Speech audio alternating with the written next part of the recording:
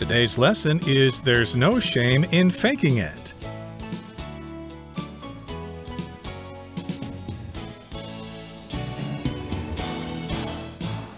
Hi, everybody. I'm Roger. And I'm Candice. And today, Candice and myself are going to continue talking about animal mimicry in the animal kingdom, how some animals fake it. They have these colors that aren't really indicative of their characteristics. They're just copying other animals that have the same colors in order to keep predators away from them. Now, we did talk about this. This is called Batesian mimicry. And how did that come about, Candice? Well, the scientist, Henry Bates, was in Brazil, and he observed that a number of slow-flying butterflies were being ignored by predators, even though they were easy catches. And he made the connection between their color patterns and the color patterns of some other more dangerous species. And what he concluded was that the rare butterflies were gaining some protection because they looked similar to these more dangerous or unpleasant tasting species. So they took advantage of that fact and in that way were able to avoid being eaten by predators. Very good. So, of course, in the first day of our lesson about this topic, we did talk about the butterflies in Brazil, but now we've got some other examples. We're going to talk about bees and wasps, and first of all, we're going to talk about some snakes, more specifically the king snake and the coral snake. So let's find out what this is all about. Let's listen to the first part of our lesson right now. Instances of Batesian mimicry can be found all over the animal kingdom. The harmless king snake, for example, has developed a color pattern that is almost identical to that of the deadly coral snake. One look at the distinctive red, yellow, and black bands on a king snake is enough to make predators think twice about eating it, just in case it packs a venomous bite like its near twin.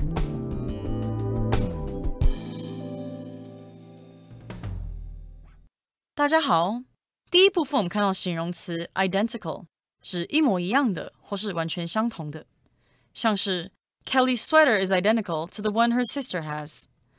Kelly 的毛衣跟她姐姐拥有的那一件一模一样。也可以说 Roger and Brad are wearing identical jackets. Roger 和 Brad 穿着完全相同的夹克。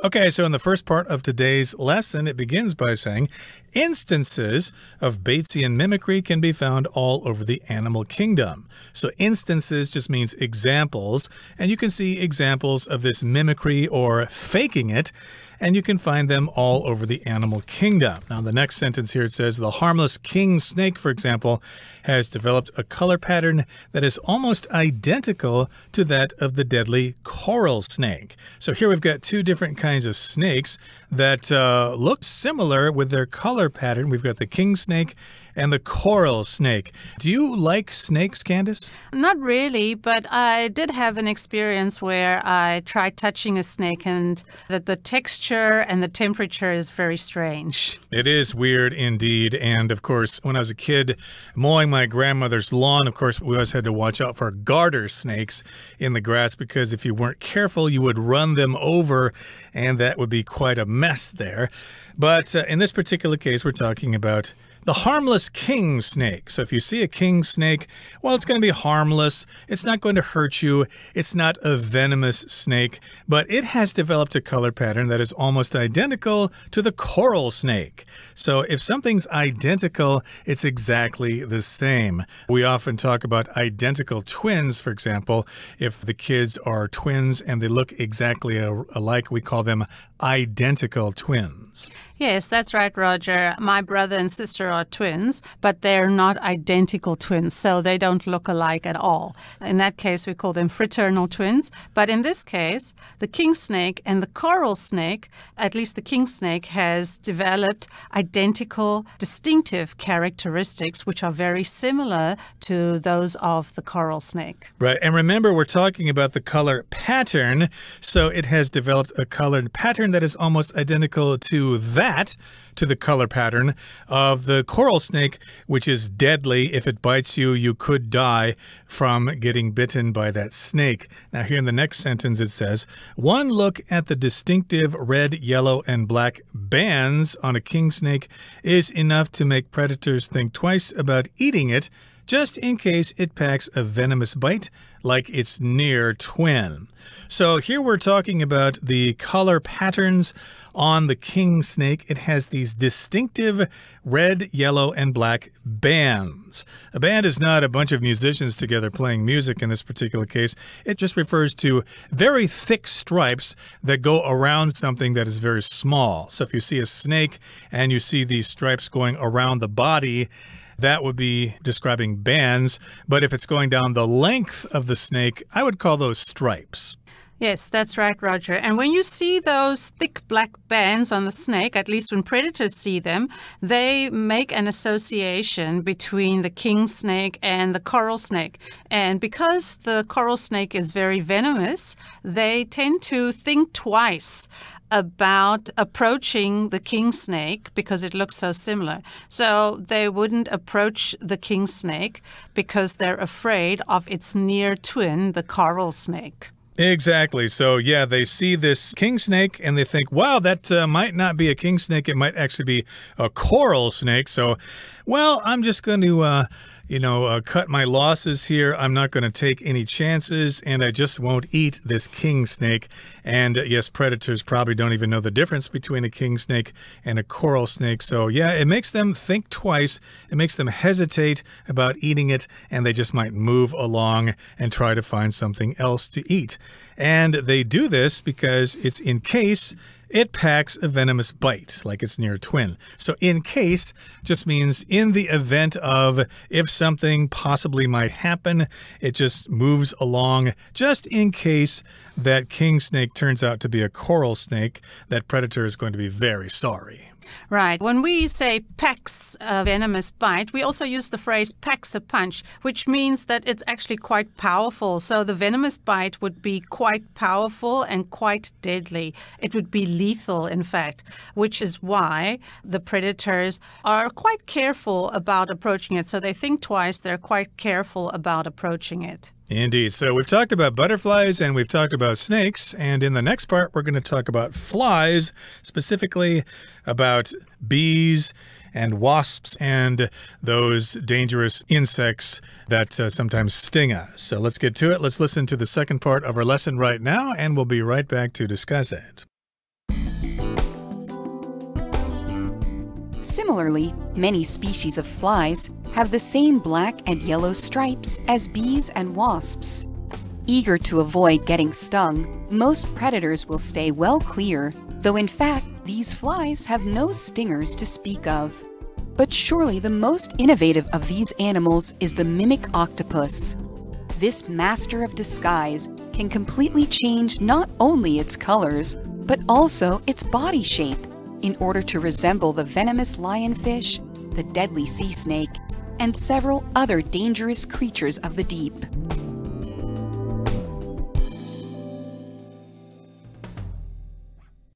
第二部分我们看到单字 innovative， 这个字是形容词，指创新的、新颖的，或是具有革新精神的。举例来说 ，Michael has had some innovative ideas to help the company。Michael 有一些帮助公司的创新点子，或是 The research team came up with many innovative new products. 那个研究团队提出了许多革命性的新产品。另外补充这个字的动词 innovate, I-N-N-O-V-A-T-E, innovate, 表示创新、革新或是改革。例如 Ted innovates clever solutions to household problems. Ted 对家事问题有创新的聪明解决方法。或者 The tech company innovated numerous groundbreaking products. 那家科技公司创新制造出许多突破性的产品。接着我们看到名词 disguise， 指伪装、乔装、化身或是装扮。像是 Some thieves put on disguises and tried to rob the bank。 有些小偷穿戴上伪装用品，并试图抢银行。也可以说 Everyone recognized Phil even though he was wearing a disguise。 每个人都认出了 Phil， 即便他有装扮。再来我们看到单字 resemble， 这个字是动词，表示与点点点相像或是类似。例如 Jason resembles a famous movie star。 Jason 长得像一位著名的电影明星。也可以说 This house is so dark that it resembles the set for a horror movie。 这个房子如此阴暗，类似恐怖电影里的场景。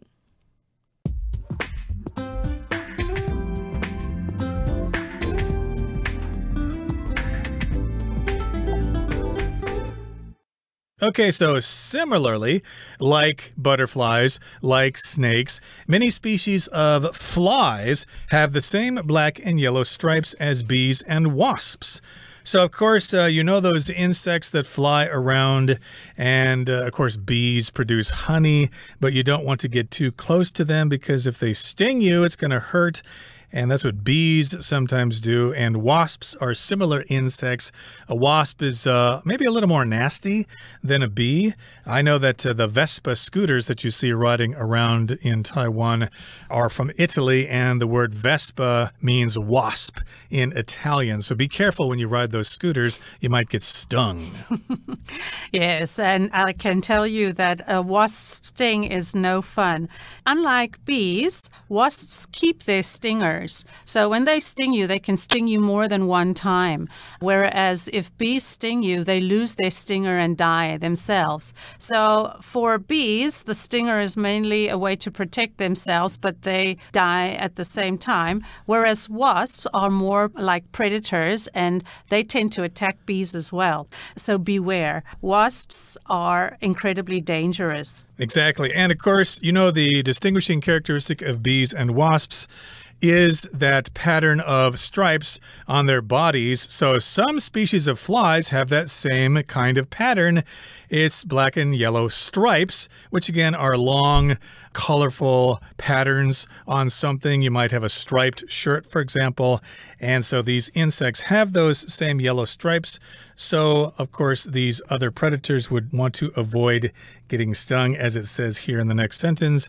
Eager to avoid getting stung. They really don't want to get stung by any insect. Most predators will stay well clear, though in fact these flies have no stingers to speak of. So predators, again, don't really want to take any chances there. They see these insects that have the stripes that are the same as bees and wasps, and so they think, well, you never know. That might actually turn out to be a wasp with a nasty stinger on it. So I'm just not going to take any chances here. I'm going to play it safe and fly away and kill another day. So they stay clear, but these flies have no stingers to speak of. A stinger, of course, is that sharp object that sticks out the end of a bee or a wasp, and if they stick it in your skin, it can hurt really terribly. That's what a stinger is, and the verb is to sting. And then the past tense of to sting is stung, and the past participle is also stung. So you don't want to get stung by a wasp. So they have no stingers to speak of. When we say to speak of, to mention, or they don't really exist. So there's not much to speak of. There's not really much to mention about stingers when we refer to these insects that are mimicking bees and wasps. Exactly. They may have something, maybe something that can harm you, but they're really harmless and they're not going to cause a lot of damage. So they don't really have stingers to speak of. They don't really have anything that could harm you. Now, moving on to the next paragraph here, it says, but surely the most innovative of these animals is the mimic octopus. So again, we talked about butterflies and snakes and flies.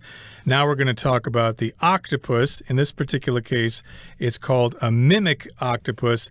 And we're saying that it is innovative, which means it comes up with lots of new ideas. If you're an innovative company, of course, you come up with lots of new ideas for products and services, and you probably can make a lot of money in the future. And innovative, I believe, is the American pronunciation. I've heard British people say innovative. You can pronounce it either way, depending on where you are. So different pronunciations are quite acceptable in different places. So you can get used to different ways of pronouncing the word. And I'm really interested in the name of the octopus. In fact, it's called a mimic octopus, which literally means that it copies other things. So when you mimic, sometimes you will mimic the way someone speaks, or you will copy the way someone moves. So if you've ever seen a mime, usually their faces are painted white and they're doing some sort of street performance, and they usually follow people around in the street and try to copy their actions, which is to entertain other people. But this mimic octopus doesn't do it to entertain or for fun. It does it in order to protect itself. Right, so let's talk about the mimic octopus. This master of disguise can completely change not only its colors, but also its body shape in order to resemble the venomous lionfish, the deadly sea snake, and several other dangerous creatures of the deep. So the mimic octopus, of course, is a master of disguise. Disguise means you can hide yourself behind a costume or behind your behavior. You could disguise your voice on the phone, for example, by putting a piece of cloth over the phone or something like that so people don't know who you are. You can disguise your voice. And disguise can also be a noun. You can wear disguises, for example, if you want to pretend you're somebody else and try to fool somebody. But again, the mimic octopus is a master of disguise. It can look many different ways. It can change its colors. Not only that, but it can also change the shape of its body. And they do this in order to resemble other kinds of creatures. Now, what does to resemble mean? To resemble means to look similar or to look like something. So, for example, I resemble my father, which means I look like my father, which means I have a lot of physical features in common with him. So when I stand next to my father, you can see that my eyes are a similar color, my nose is a similar shape. In the case of the mimic octopus, it tries to resemble the very venomous lionfish. So it would change its body shape to resemble the lionfish in order to prevent predators from eating it. Right, and it can resemble all sorts of other dangerous creatures of the deep, and that just means of the ocean. Okay, that brings us to the end of the second part of our lesson for today. Let's move on now to the third part and wrap things up. These examples show that animals don't have to pack deadly weapons to survive in nature. Sometimes, just pretending to be dangerous is good enough to make predators keep their distance. For these accomplished Batesian mimics, there's really no shame in faking it. "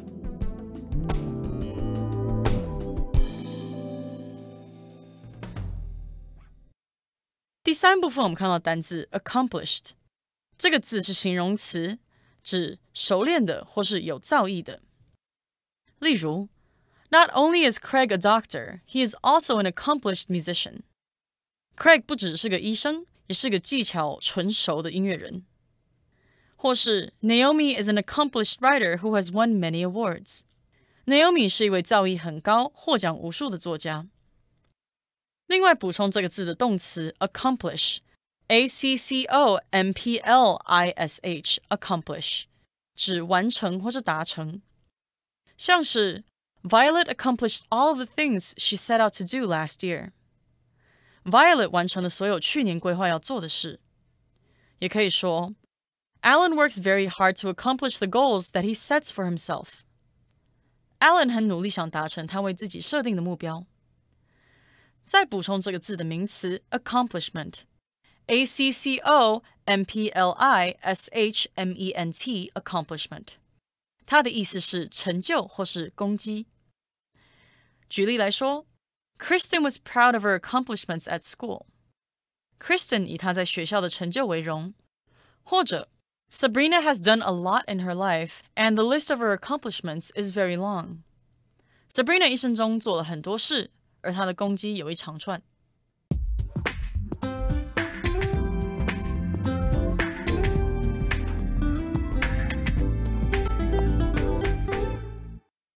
Okay, so the topic for today has been animals that can mimic other animals, Batesian mimicry.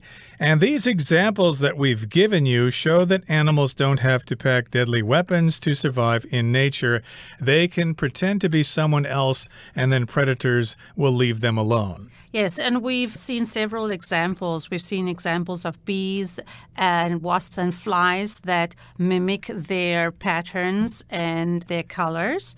We've also talked about the king snake and the coral snake, and of course the mimic octopus, which can morph or change into almost several different other animals, which allows it to hide in plain sight. Yes, indeed. That is good enough to make predators keep their distance. If you keep your distance, that means you stay away from something or you don't get really close to something. For example, if you're driving down the highway and you notice the car in front of you is kind of going left and right and slowing down and speeding up, well, that person might be a drunk driver, so you want to keep your distance. Don't get close to that car or you might get into an accident. And for these accomplished Batesian mimics, there's really no shame in faking it. And remember, we are talking about Batesian mimics. A mimic, of course, is a person or an animal that copies something else, either for fun, for entertainment, or for survival. Right. And Roger, you know the saying, fake it till you make it. Well, in the case of the animal kingdom, these animals fake it to make it. In other words, they fake it in order to survive. So in this case, faking it is a good thing. Makes you wonder how people fake things in real life to make them look like they're more important or less important than they really are. Okay, that brings us to the end of our explanation for today. Let's turn things over now to our Chinese teacher.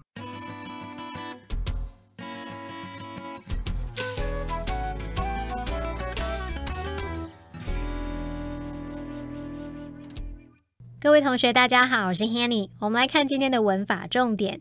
课文第一部分的最后一句写道，一看到王蛇身上独特的红、黄、黑条纹，就足以让掠食者再三考虑是否要吃掉它，以防它和几乎长得一模一样的珊瑚蛇同样有毒。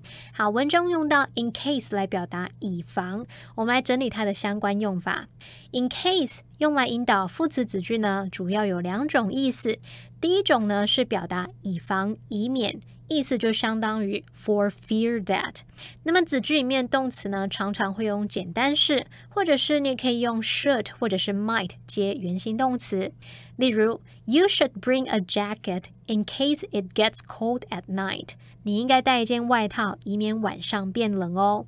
好，那补充一下，如果是 just in case 可以表达以防万一，有备无患，以备不时之需的意思。 Just in case 常常摆在句尾。举例来说 I always carry my ID with me just in case。 我总是随身携带身份证件，以备不时之需。那么第二个，我们可以用 in case 接子句去表达万一怎么样，倘若怎么样，这时候意思就跟 if 相近。那么子句呢通常会用现在式表达，而这个用法呢它主要是用在美语当中，像是 in case you change your mind Here's my number。 倘若你改变心意，这是我的电话，就打电话给我吧。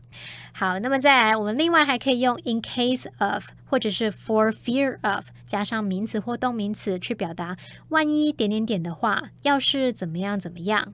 举例来说 in case of fire，Do not use the elevator。 万一有火灾时，请勿使用电梯。好，那接着我们也来补充几个跟 case 相关的用法哦。第一个要补充的是 in that case， 这个用语呢表示在那种情况下，既然如此，假如是那样的话，那它通常会摆在句首，意思就跟 if that's the case 或者是 that being the case 差不多。假设朋友如果说这个晚一点离开啊，会碰到塞车，你就可以回答说in that case we'd better leave early。 既然如此，我们最好早点离开咯。第二个补充的是 in any case， 这个字面意思是在任何情况下，那是用来表达无论如何，不管怎么样。举例来说 I'm not sure how long the meeting will take, but I'll call you tonight in any case. 我不确定会议会开多久但不管怎么样，我今天晚上会打电话给你的。那么第三个补充的是 in somebody's case 或是 in something's case， 那你也可以用 in the case of 去接名词来表达以什么的例子，以什么的情况来说。那么 case 在这边就是有情况案例的意思。举例来说 Berries are good for your health. In the case of blueberries, they can help lower blood pressure. 莓果对健康有益。那以蓝莓为例，以蓝莓的情况来说，它可以帮助降低血压。好，那么以上是今天重点整理，我们回顾今天的单字吧。Identical. The twins decided to wear identical dresses to the party. Distinctive. Cooking meat over a fire gives it a distinctive smoky flavor. Stripe. Danny painted stripes on the gas tank of his motorcycle. Innovative. We are looking for an innovative graphic designer to join our team. Disguise. Her attempt at disguise involved wearing dark glasses and a cap. Resemble. Her writing style resembles that of her idol, Oscar Wilde. Accomplished. By the time he was 15, he was already an accomplished piano player.